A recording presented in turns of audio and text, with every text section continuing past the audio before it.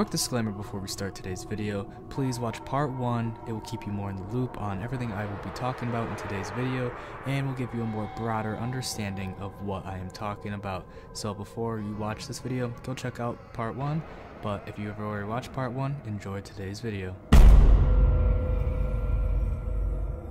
Twisted Metal Harbor City. Oh boy, we have only cracked the surface on this discussion.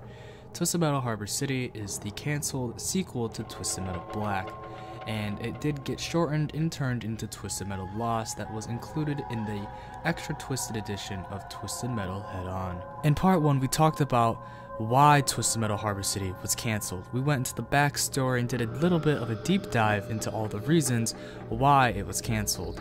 Now, we did barely scratch the surface on all the concept arts, but we didn't get to where I would like to. I only was able to show you guys a little bit of concept material, and I didn't even get to step foot into the promotional materials, the music, and basically a bunch of stuff that even Twisted Metal Black had that was also lost in history. So today we're going to be diving into all of the lost concepts arts for Twisted Metal Lost, Twisted Metal Harbor City, and Twisted Metal Black included.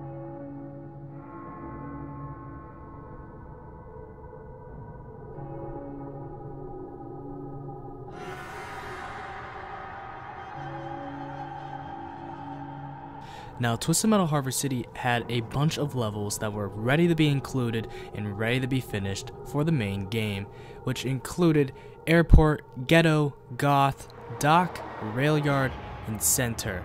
But these were all prototype names and they were all in early development. Some of them you can see on YouTube and some of them I will be showing footage of in the background. Now, these were all the levels that you would play around, plus the ones that are in Twisted Metal Lost in Twisted Metal Harbor City. Now remember, Twisted Metal Harbor City was supposed to be an open world map. You were supposed to be able to explore the whole map when you weren't doing missions. Now all maps but Airport will run.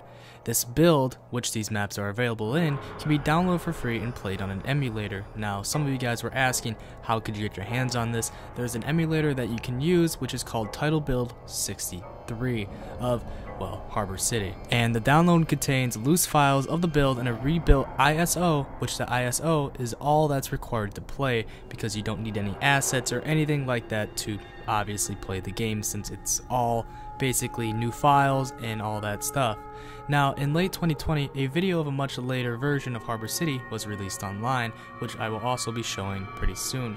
And the build number and the dates are unknown, but it does show new levels, such as the ones that were in Twisted Metal Lost. It shows City of the Dead, which is a different version from Lost, but requires hacking to play, being played with a blue and white skin for the 12-pack character, and a few vehicles from Head On in Black can be seen in this combat.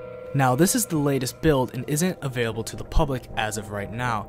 Now, the reason I'm getting this out of the way is so any more questions that were to arise about playing Twisted Metal Harbor City will stop and be silenced immediately, because I had to answer a bunch of questions in the comments, just so you guys know. But the newest version, that was in 2020, it is 2022 now as this video is being released, so in the future, who knows, maybe another emulator, another way to even play this newer version of Harbor City will be released.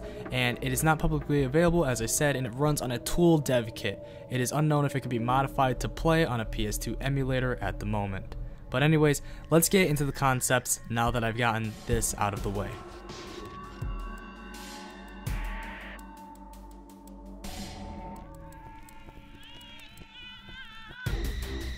Now, I'm going to start off with concept art from Twisted Metal Black and Twisted Metal Harbor City. Now, I don't necessarily know if these concept arts came from Twisted Metal Black development or Twisted Metal Harbor City, so I'm going to show them right now and just let you guys know that before I start getting into any more discussion about these pictures. Now, we have 3 pictures that I'm going to show up on screen, one based off a Sweet Tooth, one that looks like a ventriloquist doll or dummy, and 3, a person holding a cat without a face. Now, the clown picture is obvious that it's a Sweet Tooth rework. Now, the ventriloquist dummy doll thing reminds me of Charlie Kane's son, aka the driver for Yellow Jacket in Twisted Metal Black.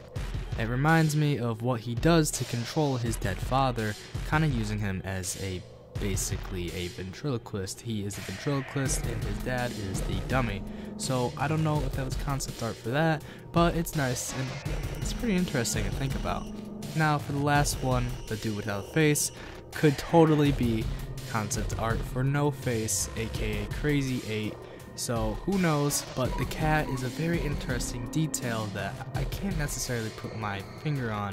It could totally be a character plot or just a part of him to give, him more life in a sense. Now these next pictures I'm about to show up on screen are not concept arts. These are actually promotional materials for Twisted Metal Black. Now, these are pretty cool and very obscure and rare to find, and I found them actually researching for this video, so I'm going to put them in anyways because I feel like they could fit in with the Lost Media sort of arc that we have going on here. So here you guys go.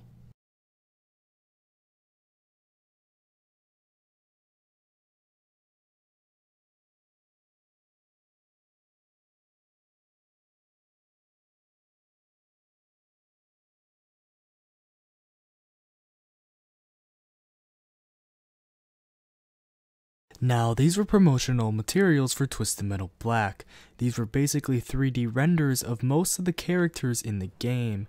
Now, I found all the ones that were not included in the main game because most of them were basically screenshots from the game cut out and just used as promotional materials. Now, this was about all the concept art that I could find for both of these games. Now, these games aren't the most popular, especially Twisted Metal Lost, aka Twisted Metal Harbor City, and things were very hard to find.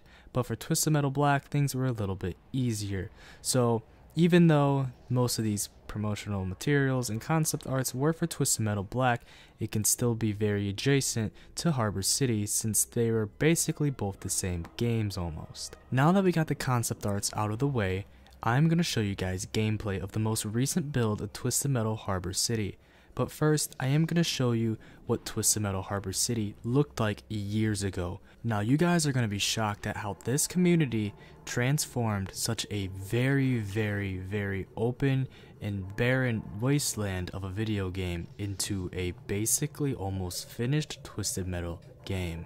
It is insane, it is unbelievable, and I cannot believe that the Twisted Metal community was able to pull off such a feat. Now, the original video is an hour long. I will put a link in the description if you want to watch the full video, but I'm going to be showing you guys snippets of the most important parts of the gameplay that I feel like I should include and comment on. So if you guys want to watch that, please go watch it after this video, but for right now, I'm going to show you basically the highlights of that video. Now, this is the level center. I did show a very quick snippet of it earlier, but I didn't get to show it in full. Now, this level is very unfinished. There is no textures and there is very little going on. As you can see, it is very open, very barren, and basically just insanely unfinished. Now, the building blocks are there for an amazing level, but there just isn't the spice that makes a Twisted Metal level a Twisted Metal level. Now, this map would have been my favorite because it would have included Carnival of Darkness inside of it. Now, in the finished version, it actually does, and I also showed footage of that earlier, but I didn't get to show it in full. So now, I will be doing that after this video. So, as you guys can see, it is just insanely empty. Now, this footage came out years ago, and when I mean years ago, I mean around 2019. This was the build at the time. And now we're going to transition to the latest build that was in 2020-2021.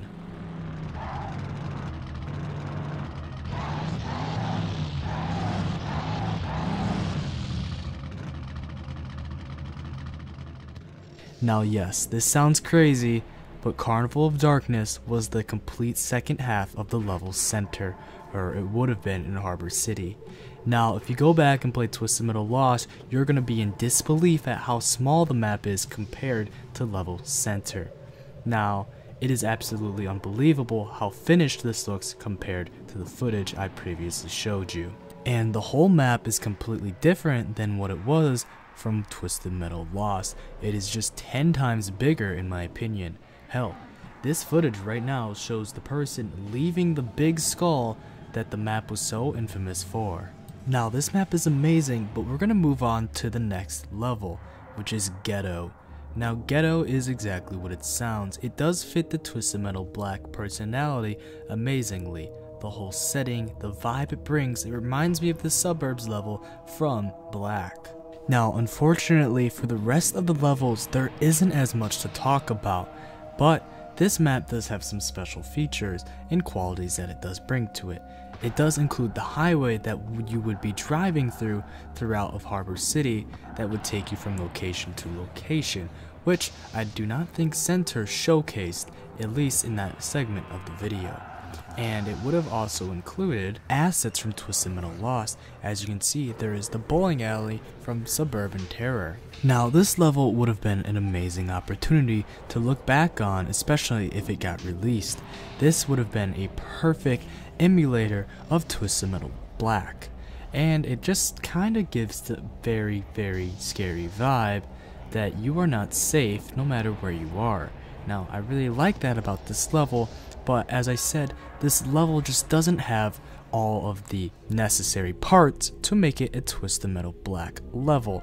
So we're gonna go into the next level, that is Downtown.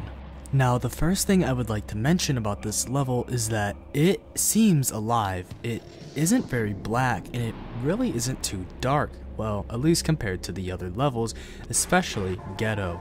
Now this level would have had the most destructible environment to be ever dated in Twisted Metal history.